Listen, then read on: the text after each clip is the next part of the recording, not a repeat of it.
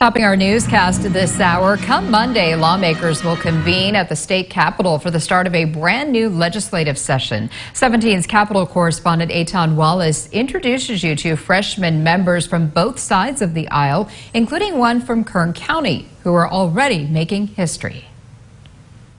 Turns out it's the most diverse California legislature ever, all thanks to dozens of new members who will soon become very familiar with these halls at the state capitol.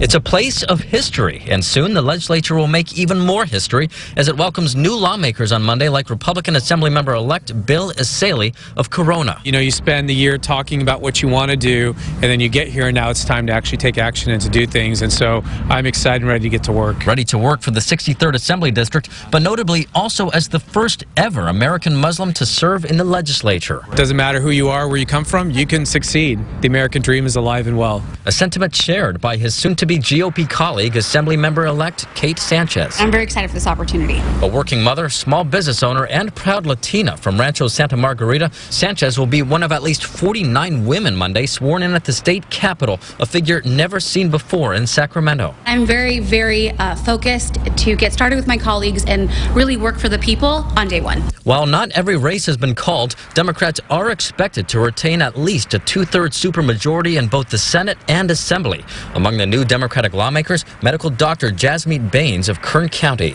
I'm honored that the voters decided to vote for me, a person that might not have had any political experience, but has the experience of tackling problems in the community throughout my career. The soon-to-be Assembly member will be the first ever Sikh American to serve in that role. Sikh Americans have been in California for well over 100 years. It's exciting to be a trailblazer. At the other hand, you know, it's a little disappointing that it's taken over 100 years for us to have our first seat at the table. I want to make a difference, and I want to make people's life better. Pilar Schiavo is another new member. A single mother and nurse advocate, she's excited for the next 2 years when she and her colleagues plan to tackle the state's most pressing issues. Real solutions to homelessness, housing people can afford, good jobs, education, public safety, cost of living. Focusing around fentanyl to appropriately address the crisis that we're in. We're going to deliver an affordable California, a safe California, and we're going to get to work. We're excited.